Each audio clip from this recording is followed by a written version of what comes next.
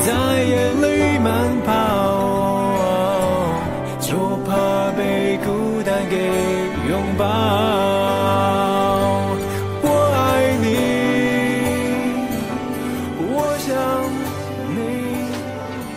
你要我等多久？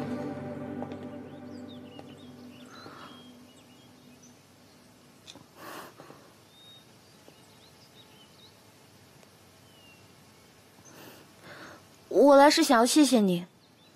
孙总说，是你让我做这一次画展的策展人的。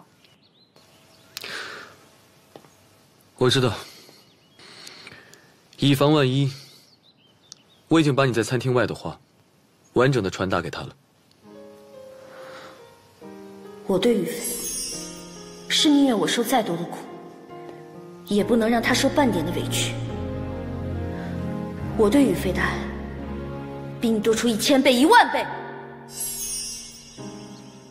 你说的那些话都是真的吗？那你呢？你对我呢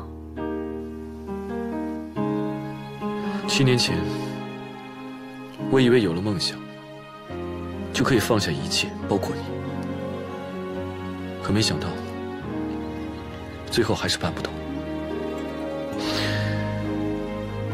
7年后，命运让我们重新再相遇了。不出意料，我又重新爱上你了，而且无法自拔。我现在才明白，其实我的梦想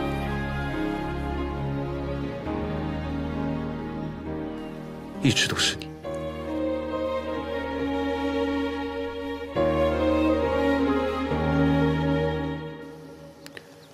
我爱你。现在的我，偶尔想起还是会悄然难过。听说曾经你会来过，如果是那时候，好想对你说。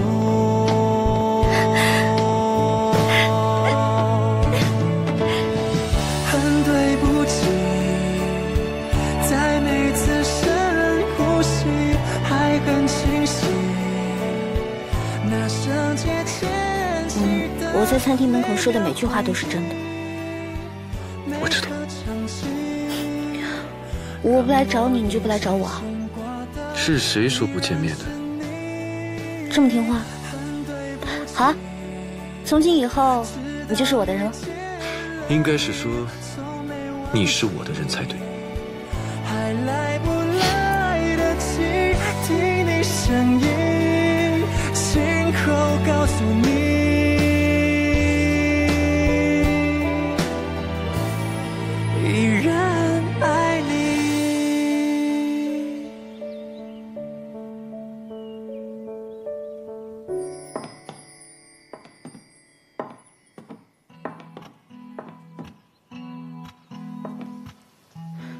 这画里的人是我？没错，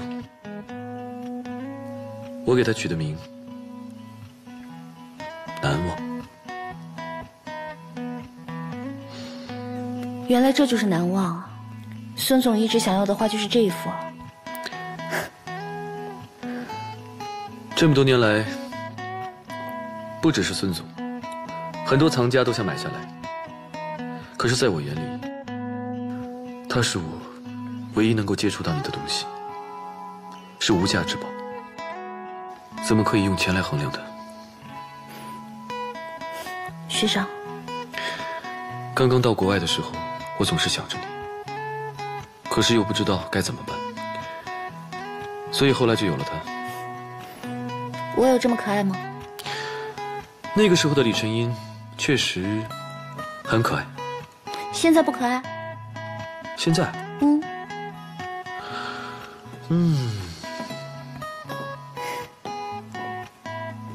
更可爱了。没想到难忘让我实现了梦想，找到它的主人。我现在该物归原主了。给我？这幅画本来就是为你画的，而且现在有了你，就足够了。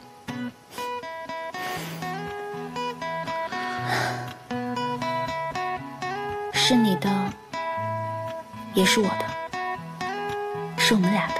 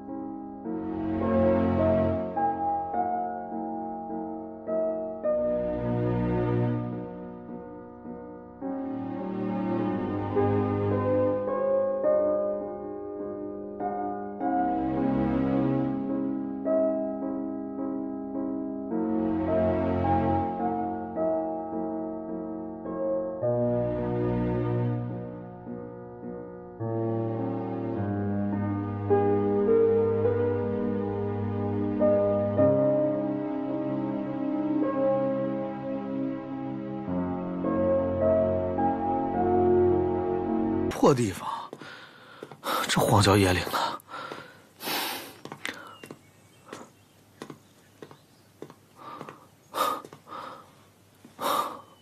房子还挺大。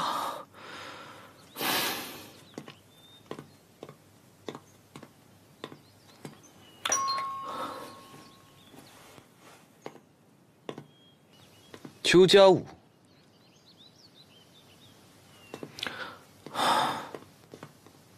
你来做什么？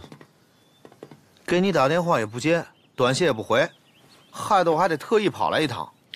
陌生人的电话跟短信息我不接的。陌生人？算了，我今天是来告诉你，别忘了明天的讲座，时间和地点都发到你手机里了，一会儿自己看吧。什么讲座陶宇飞，耍无赖呢？ 那天晚上你跟谁喝的酒啊？在酒吧？跟我玩酒后失忆呢？我可不认啊！你不说，我都忘了你那天陪我喝酒的事了。记得就好。学长，没想到你可以画画了。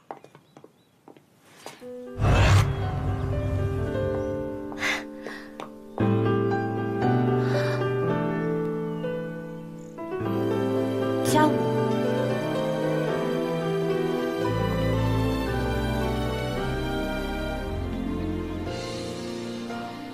小英，你怎么在这儿？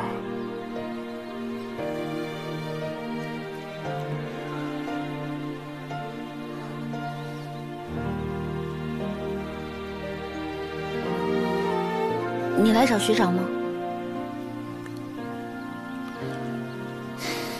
家武，恭喜啊！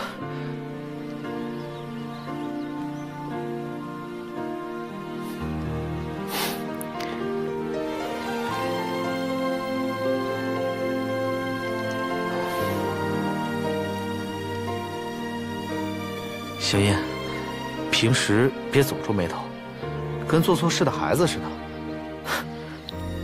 虽然我不希望你身边站的人是陶宇飞，但是我只要你幸福、开心就好。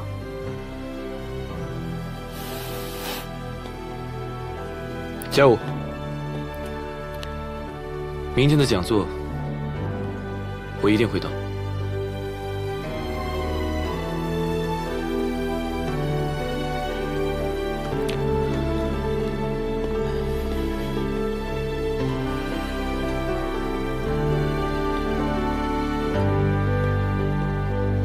邱家武已经不是7年前的邱家武了。